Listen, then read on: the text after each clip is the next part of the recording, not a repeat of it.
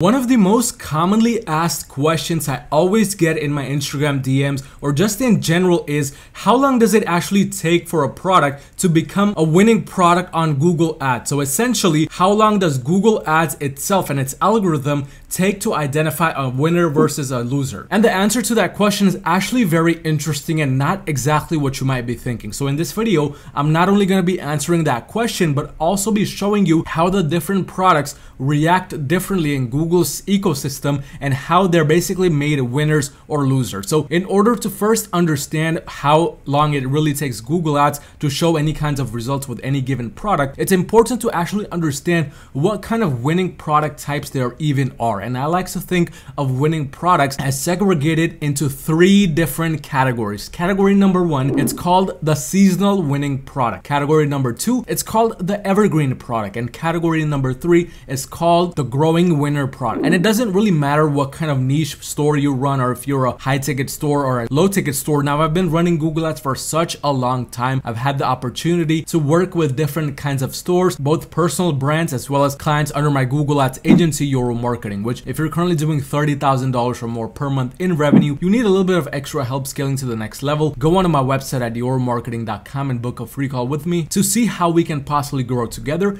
and make that happen. But regardless of the niche or whatever the case might be, every e-commerce brand has these three types of products, period. So the thing really that you need to understand is depending on what type of product you have, what category it falls under, it's gonna react differently with Google, and Google Ads is gonna take a little bit of different time for it to be a product that actually ends up selling on your e-commerce brand. Now keep in mind, without a good product, none of this matters. It's just not gonna sell, period. And unfortunately, whoever said that you can actually sell a rock if people want it didn't really consider Google Ads, because while it is true that you can sell a rock with Google Ads, even if you were to sell a rock, people have the opportunity to compare your rock with 50 other rocks, 100 other rocks. Especially with Google Shopping, what do you see? So for example, if we go on and bring a little bit of a more realistic example like 3D printer and we type it up on Google, we see that along with your possible listing right here, there's 50 other competitors literally side by side. So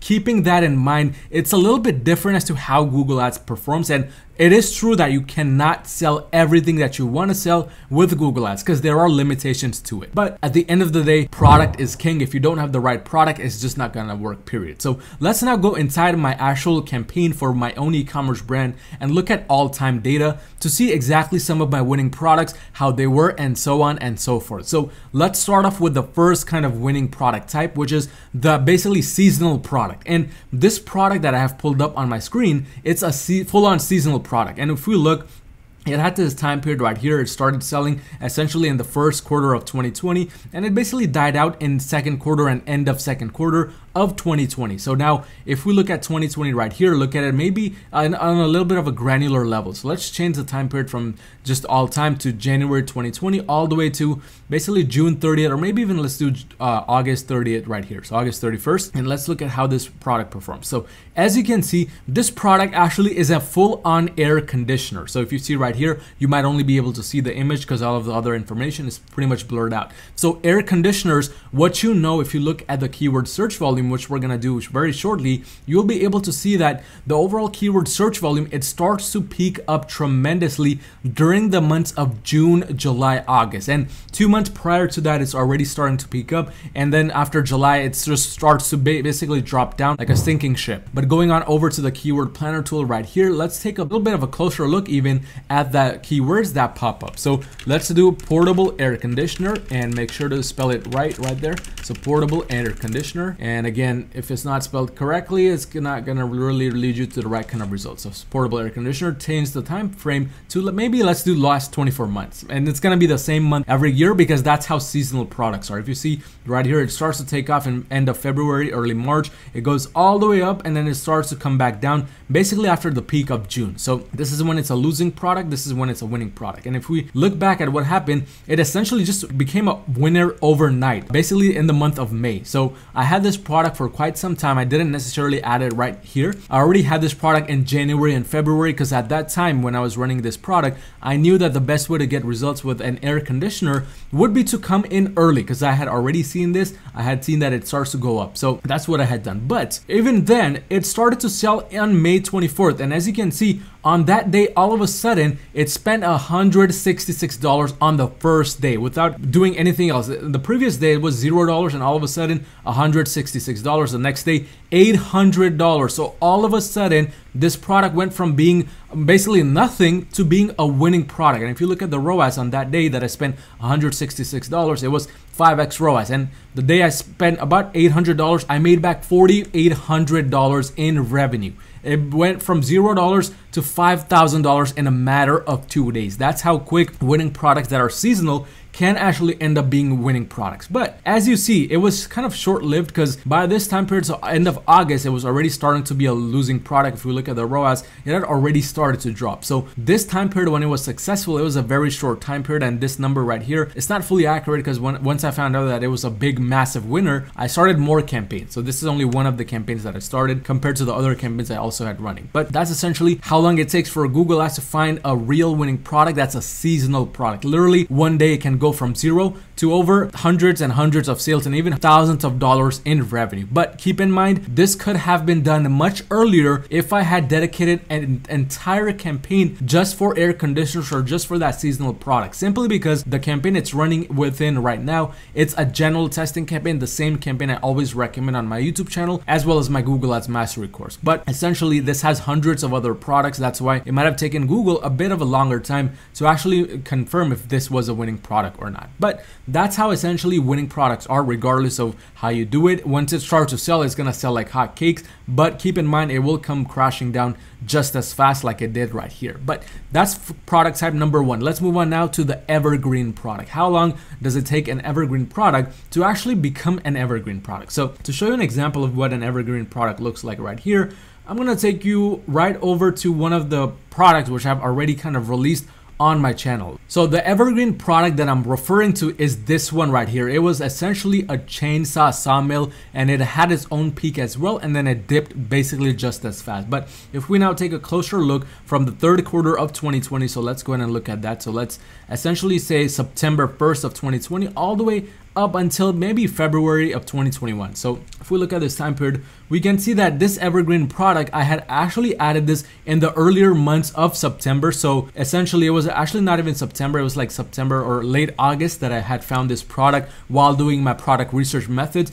and I decided to release it on my store. So I made sure my landing page was properly set up and everything else was basically as good as possible. And then all I did is just let it sit within my general testing campaign, and eventually my campaign got to it. And now because this product already, I knew it was in demand, because if we look at the keyword search volume, the main keyword for that product during that time was sawmill. So if we look at that right here, that's what it essentially says. And if we look at the overall search volume, we can see that there was a little bit of a peak during that time, but overall very evergreen, very consistent. When a product is consistent like this, we call it evergreen. So that's essentially what it was right here. But again, with the evergreen product, all of a sudden it spent $2 on 1 October of the 4th of October, essentially on 2020. October 11th, which is looking at it at a weekly basis, it was actually spending about $100. So this is when things kind of took a little bit more of a gradual turn upwards. It didn't all of a sudden, like the last air conditioner, go up all of a sudden. So essentially it was a slower kind of climb upwards. It took about 2 weeks, so from beginning of October all the way until end of October or middle of October, when things really took off. And by this time period, if we look at the overall ROAS, it was starting to become very steady. You know, things were looking good. It was on the increase upwards, and as we can see now, the conversion value